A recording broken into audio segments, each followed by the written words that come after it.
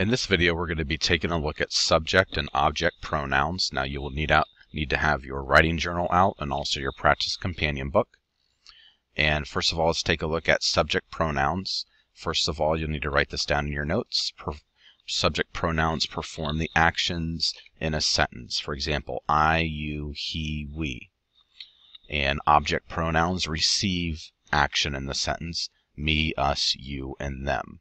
So let's take a look at this paragraph on the screen. Just follow along as I read it to you.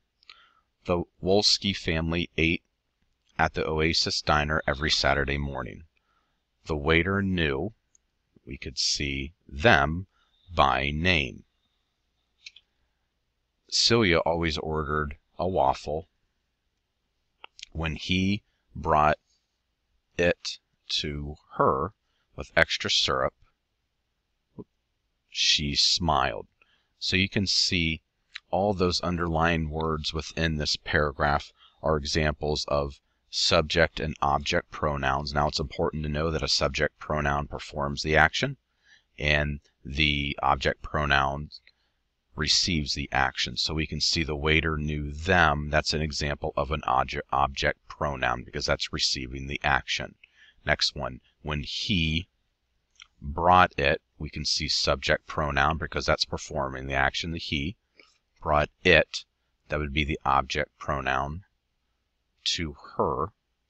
That would be the object pronoun because her is receiving the action. And finally, she would be the subject pronoun because she is performing the action of smiled.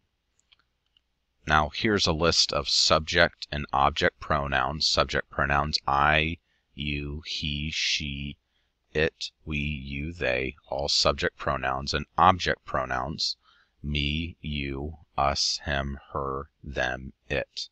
Now what I want you to do is turn your practice companion book to page 88, and we'll go over some more of subject and object pronouns.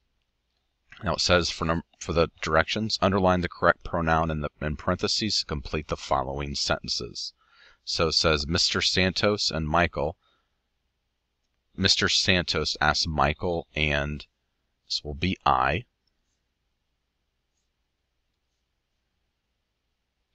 if we would help with the bake sale to raise money for our school's sports team.